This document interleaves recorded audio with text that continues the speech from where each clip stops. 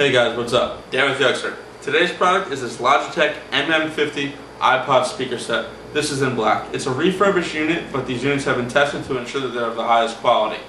What you're going to get is this speaker set. It's a thin unit, doesn't take up a lot of room.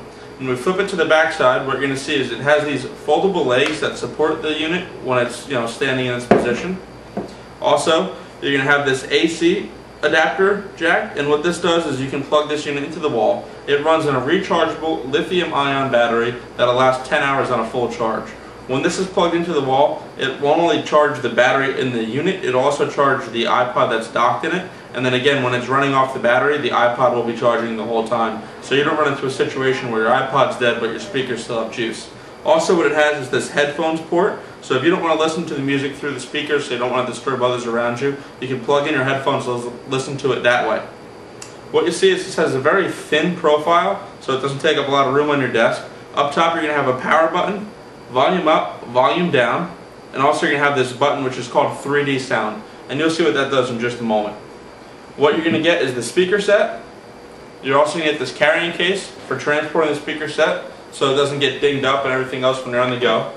It's going to include this remote control, so you don't have to touch this unit to use it from a distance. You can just operate it that way. And this will work with any iPod with a docking port.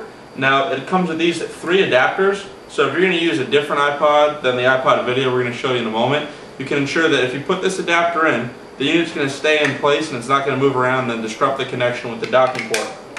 Of course, you can get the AC adapter for charging the unit, obviously. And here's what it does. For the purpose of our demonstration, we're going to use this video iPod. It's not included, but just to show you how it works. So when you put the iPod in the docking port, the unit's going to automatically power on. 3D sound is on. It will start playing. It has great sound. I'll turn 3D sound off for a moment to show you the difference.